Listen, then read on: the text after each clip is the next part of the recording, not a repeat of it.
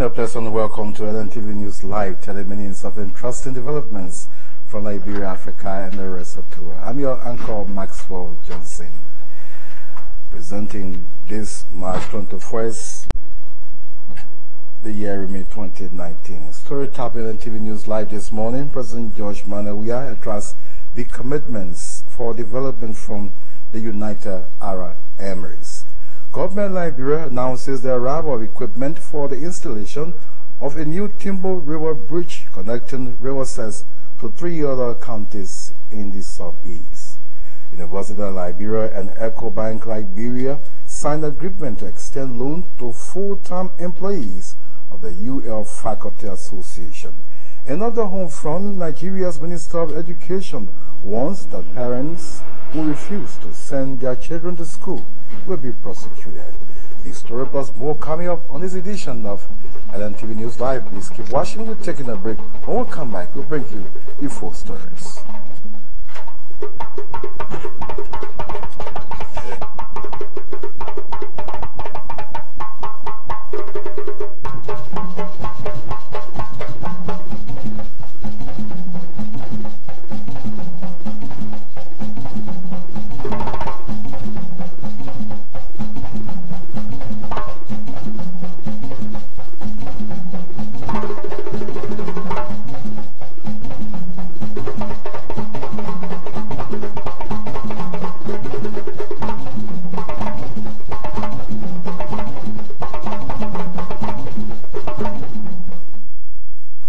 Welcome back to Lntv News Live. We'll now take our first story.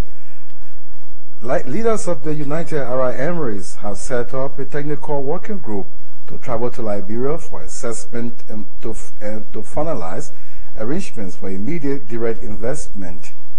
The technical working group of the UAE comprises civil engineers, agriculture experts, and other technocrats. An executive mansion release says the constitution of the technical working group followed a meeting between President George Manawia and delegation and the Crown Prince and other UAE officials.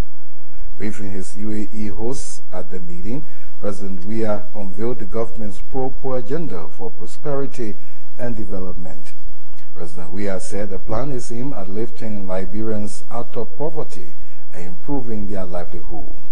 The Liberian leader named road connectivity, including a coastal highway, agriculture, the revamping of the Liberia Electricity Corporation, the LEC, renewable energy, health, and education as top priorities of the first term of his administration. At the same time, the Crown Prince of the United Arab Emirates, Sheikh Mohammed bin Zayed Al Nahyan, has promised to work along with President George Manawia to achieve his development plan for Liberia. The Crown Prince said Liberia is important to the UAE, assuring of a better relations with the country. According to an executive mansion release, the assurances were made during the meeting between the UAE Crown Prince and President Weah in Abu Dhabi. The Crown Prince hailed President Weah's visit and hoped it would strengthen ties between the UAE and Liberia, as well as open new avenues for bilateral cooperation in the interest of the two countries. In remarks, the Minister of State of the UAE said his government and people take special delight in helping President Weah achieve his development goals for Liberia. President George Manawia is accompanied on the trip by Representative Edwin Mervyn Snow, Ministers Bezan Garfinle, Eugene Nangbe, Daniel Ziaka, and Trokong Oye. The Public Works Ministry says equipment for the installation of the new Timbo River Bridge in Rivers County is in country. The bridge, according to engineers, has lived its usefulness and now appears to be a death trap for the people in the area. The situation has also attracted the prompt attention of the government through the Public Works Ministry. According to Assistant Public Works Minister for Planning and Programming, James Reynolds, currently the detour work by engineers is at the verge of completion. He said the completion of the detour will subsequently pave the way for the commencement of the new bridge. project soon. He spoke in an Lntv interview. They completed the center pier for that bridge, and we realized that going into the rainy season, the bridge is delaunched. That bridge serves as a major corridor for residents in the area and even for conduit, people transmitting hospital supplies, logistics, it's a livelihood, and it cannot just be completely discontinued for an extensive period of time. So we had a meeting with the contractor, and we agreed that we do a temporary bypass whilst the village bridge is delaunched and a new bridge is launched to replace that. I also just want to emphasize that the new bridge that is needed to be installed is already in country. We've had a new bridge in country for some time, and the contractor is quite prepared to do the delaunching and the relaunching of the new bridge. So we are currently on course with constructing the detour. Within a week or two, we expect that detour will be started, and probably within 3 weeks from now will be completed. After that, then we'll move forward to doing the delaunching and the relaunching of the bridge. So that's currently our approach, and things are on course with that. I understand the team even went on Saturday, this one Saturday, to visit the site and determine, particularly looking at the water levels and see how we can start the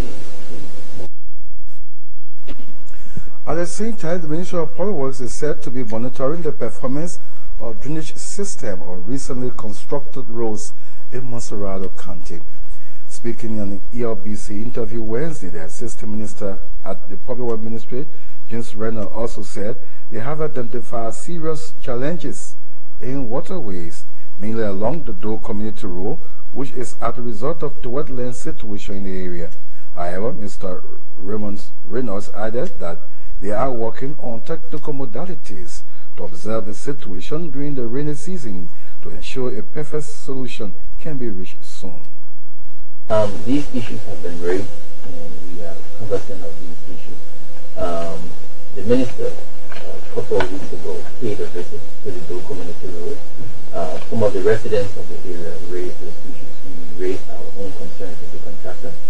The technical team at the ministry agreed that it would be useful for us to observe the performance of the drainages. This is the first major rainy season that the road is about to experience, and so some more conclusions can be drawn from there. As you know, the Doe community is a wetland area, and so there are serious challenges in terms of discharge. The seawater is somewhere, or Monserrado River and seawater, the river side is somewhere, I think 10 or 20 meters away from the Clarendon field area that you are describing. So you can imagine that most of the people in the periphery of that area will be in a sort of the mouth of the river. So we are aware of this, and we went there, we observed it, we decided on some ways to mitigate the problem, as well as ensuring that as it performs during the rainy season, it will give us a better understanding of what we needed to do. So those things have been certainly considered. The consultant also, and based on recommendations in ways we can improve the drainage performance, and so we are looking at it. Meanwhile, Mr. Reynolds said massive progress is in the making for the government to execute the chip sealing roads in some parts of the country. What we do with chip seal is a law. We construct a pavement, we pave these roads, we do the surveys and put in some crushed aggregates and then pave the road. But we don't use the normal asphalt. It's a mixture of chippings or crushed rock and bitumen that we use to seal the top of the road rather than the usual asphalt. And that allows for a lower cost of construction, and also it's very effective in terms of for areas where there are lower traffic volumes. So the government started to look at these things for non-primary roads. Primary roads are those that connect our main county capitals, and they have higher traffic volumes. So what was last spring? Yes, the test results that come in so far, and the information we know. Chip seal is not new to engineers. It's something that's been done in Ghana, in Angola, and so many other countries in the US as well. The road normally goes, the average lifespan of the road is between 10 to 15 years, and usually maintenance is done after about 6 to 7 years, especially when it's done properly. The most effective thing about it Sino County lawmaker J. Nangoslaw is calling on Liberians to be patient as President George Manawia will need time to develop the country. According to Representative Slaw, criticism of the government is good, but giving the president space to work is quite important. He made the disclosure in an Lntv interview. What I'm doing is being realistic. People say, oh, look at next to Sierra Leone, they may do this, they may do the other one, this one, that one. Look at the system that he inherited. This world will not disappear now. Look at the economy of Sierra Leone. Was it in shambles when this man took over? Compare that to our situation. There are certain ships that may be smooth sailing. When you change captain, nobody knows because the ship is still going. There are other ships that change captain during turbulence, and the turbulence will go for some time before the new captain really finds his bearings. I'm not finding excuses for the government. There are some decisions and some actions that mean improvement. Yes, I agree. But again, that comes with the terrain of inexperience. Okay, all of us, we learn on the job. And President's job is what everybody all around the world, we learn on it. Look at what President Trump of the great United States is going through. I mean, I think he has more difficulties. If you supply the economy, he has more political troubles than we have here, or than any other African country, has. But it all comes with the terrain. Maybe if Trump gets a second term, or even the last 2 years in his first term, he may pick up. All right? There are certain things that can make you to calm down. When you get there, you think you have it all and know it all and all of that, and it's okay. Situations can make you to settle in. So. Meanwhile, the Director General of the Liberia Extractive Industry and Transparency Initiative, Gabriel Yinkan, says President George Manawia remains committed to addressing the economic hardship in the country. Because we are convinced and convicted that President George Manawia intends to address the suffering, the hardship, the difficulty of our people. We are convinced, and that's the reason why we decided to support him. I'm sure out of objectivity, that's why Honorable Nangoslaw decided to join us, because we can see the sincerity of this president. You know, when people came about 16 billion gone missing containers, you hear people who are supposed to be responsible. If you were outside of invest money here, you can't with all these negative stuff. Yeah. And people knew that it wasn't true. Some of the people who were even trumpeting the falsification were people who were involved in killing the economy. They were the same people using some of the very money to buy t-shirts, people out in the street, they gave them names, whether it was Coca-Cola bomb or Coco bomb, whatever bomb it was. I'm not associated with bombs because I'm not a terrorist. But the point is, you can't do that to our economy. Look at the reports. Just to talk about we'll go into that. Time of the political economy, because you see, the political economy tells you that governance must be maximized for the social advancement of the people. Simple. That's political economy. So if you come to power and your policies are not driven in ways that benefit the people, it means you are bad in terms of the political economic situation we're talking about. Indeed, if you just joined us, a reminder that you are watching Lntv News Live, 30 minutes of all the news from Liberia, Africa, and the rest of the world. I'm the anchor, Maxwell Johnson. Stories topping Lntv News Live this morning. President George Manawia attracts big commitments from the development from the United Arab Emirates. Government Liberia announces the arrival of equipment for the installation of a new Timor River bridge connecting River Access to 3 other counties in the southeast. University of Liberia and ECOWAS and EcoBank Liberia signed an agreement to extend loan to full-time employees of the UL Faculty Association. Another home front, Nigeria's Minister of Education warns that parents who refuse to send their children to school will be prosecuted. Somalia plans to cater for its own security. The Nice, without the backing of the AU peacekeeping mission, have been hit by striking action by government soldiers. These stories plus more. We're taking a break. When we come back, we'll bring you more development. Please keep watching. We're taking a break to be back.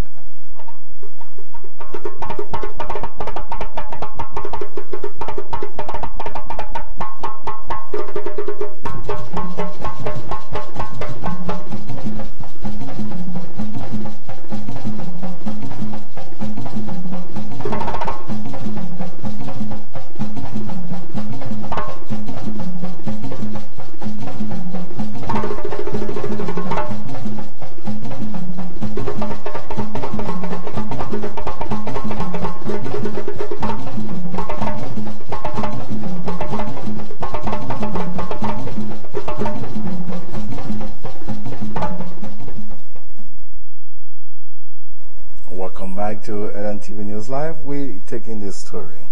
For the first time in Liberia, the West Africa Blue Oceans Conference is currently taking place in the country.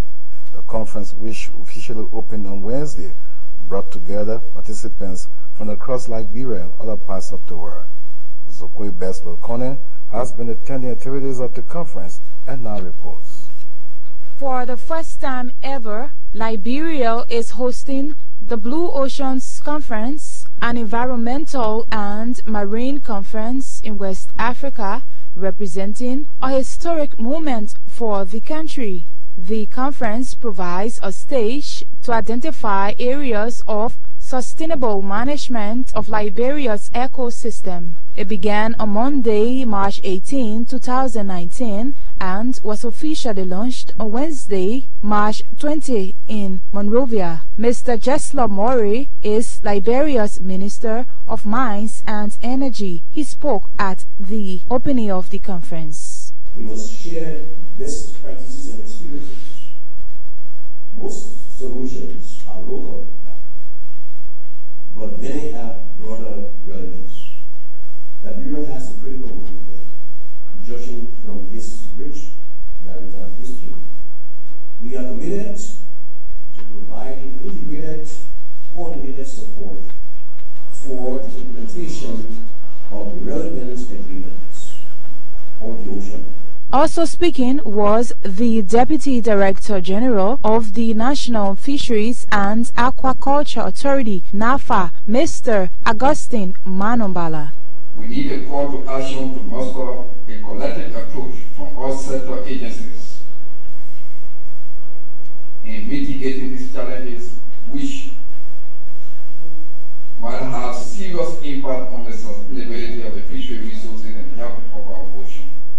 For their parts, the head of Development Cooperation at the Swedish Embassy, Elizabeth Harleman, and the country representative of Conservation International, Jessica Donovan Allen, pledged their organization's support to the Liberian government. Today, there are also a growing number of examples of how unsustainable marine resources use can lead to violations of people's right to life, health, and safety. This is why investment in environmental sustainability, including sustainable marine use, is a prerequisite for poverty reduction. The Blue Action Fund will expand and improve marine protected areas and supporting sustainable livelihoods. The total capital is some 70 million euros, and we will continue to work in different regions of the world. We have also signed an agreement with the World Bank to contribute 30 million euros to support ProBlue, a multi-donor trust fund focusing on 4 themes: sustainable fisheries and aquaculture, halting marine pollution, sustainable blue economy, and capacity building for better management of marine and coastal areas. However, Liberia remains extremely vulnerable to climate change. Reporting from Pinsville, my name is Zokwe Beslo. The University of Liberia and EcoBank Liberia have signed an agreement for the bank to extend loan to full-time employees of the University Faculty Association. Speaking at the signing ceremony Wednesday, the president of the University of Liberia, Dr. Felix, lauded EcoBank Liberia for its assistance. The administration of the Faculty Association took it upon themselves to go and look at alternative ways in which faculty could be helped financially. And the president specifically, Councillor Blaha, made many trips to a variety of banks to look into seeing what could be done. And we've started with EcoBank because it's our parent bank. And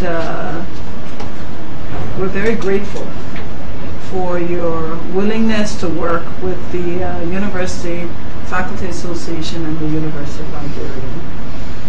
We hope that this will be a relationship that only grows and one that's mutually beneficial to the bank and to the university. And I heard one word that I don't want to hear again in this situation, and that is default. Or what was the other one? I think it was default, right? Yeah, default. In remarks, the managing director of EcoBank Liberia, George Mensah Asante, said the bank will continue to find innovative ways to promote its business and customer base. We are therefore happy to extend our full banking services to the membership of the University of Liberia Faculty Association. This includes loans, a variety of our digital products and services, as well as other traditional banking facilities to the Alpha members. Under this arrangement, faculty members can apply for personal loan, vehicle loan, and mortgages, depending on the individual's debt service ratio. So depending on your salary and how much you can afford to pay as interest, all these are available to those that are eligible. Applicants must first be full-time employees of the university and have no other obligations with any other bank. So if you have other obligation, we can give you the loan to pay that obligation so that everything is through EcoBank. So once again, we are happy to be of service to the university community. We know you play a very important role in the economy of the country. That is why we made a lot of sacrifices to agree and provide you at this very affordable rate. Thank you, and may God bless us. Another home front now, Nigeria's Minister of Education has warned that parents who refuse to send their children to school will be prosecuted. Adamu said criminalizing parents will help reduce the number of children not in education. Many parents complain the lack of money to send their children to school and instead send them onto the streets and into market to hawk items. The BBC said failure in the education system in recent years is due to a lack of government funding. The United Nations Children's Agency, UNICEF, says Nigeria is one of the worst countries for adult school children. UNICEF says about 10.5 million of the country's children aged 5 to 14 years are not in school, and only 61% of 6 to 11-year-olds regularly attend primary school. UNICEF estimates that 60% of Nigerian children not attending school live in the North of the country, parts of which have been wrecked by Islamist insurgency.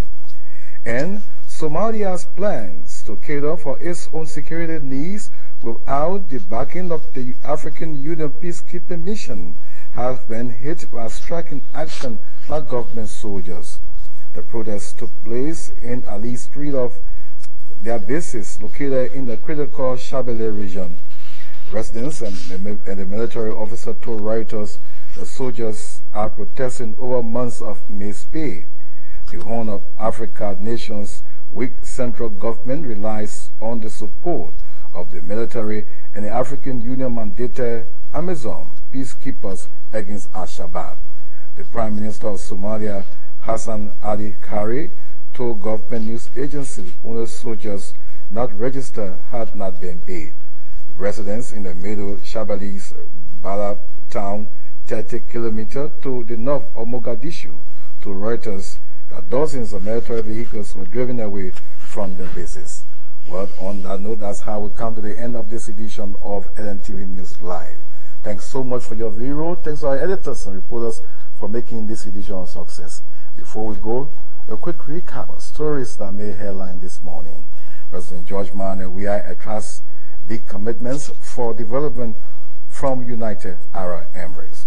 Government of Liberia announces the arrival of equipment for the installation of a new Timbu River bridge connecting River Cess to 3 other counties in the southeast.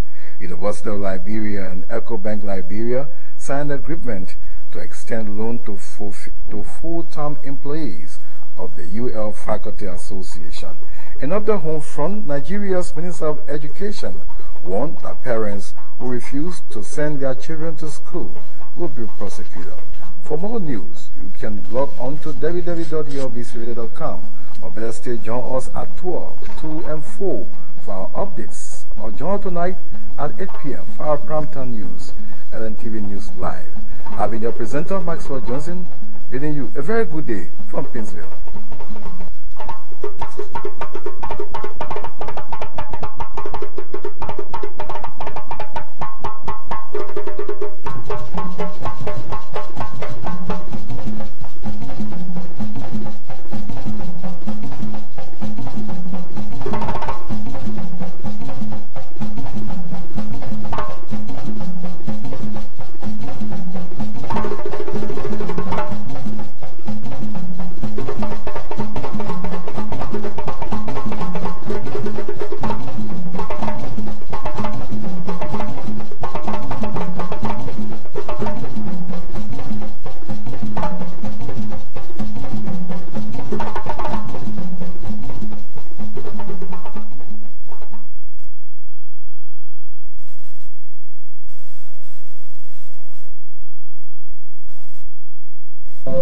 To all men in Liberia, fathers, grandfathers, uncles, brothers, cousins, and nephews, I want to talk to you today about something that catches my heart, something that is very serious to me. I want to ask all of you, why are we so violent to our women? Why do we keep on beating them?